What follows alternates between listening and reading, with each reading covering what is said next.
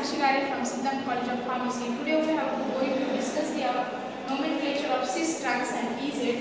In that we have to discuss the geometrical isomerisms definition.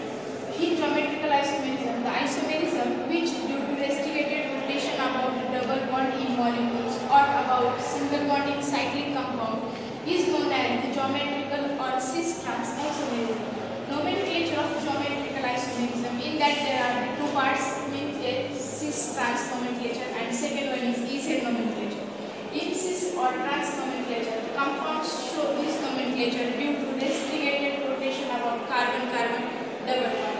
The compounds should have at least one carbon-carbon double bond and at least one similar atom or group between both double bond carbon and restricted rotation. In cis isomerism, the isomers in which the identical groups are all the same side of the double bonds, and in trans, the isomerism in which the identical groups are in opposite sides of double bond.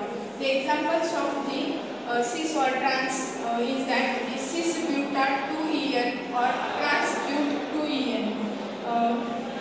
Now towards EZ nomenclature. The nomenclature of geometrical isomers is more general and can be applied on all compounds. Z means zoosamen, means together, and E means integer, means opposite.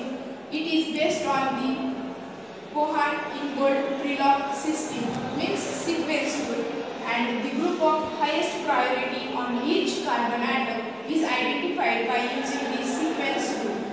In Z nomenclature, if the highest priority group are on the same side of the double bond, and in E nomenclature, if the highest priority group are on the opposite sides of the double bonds. The examples of that is the E12 dichloroethane and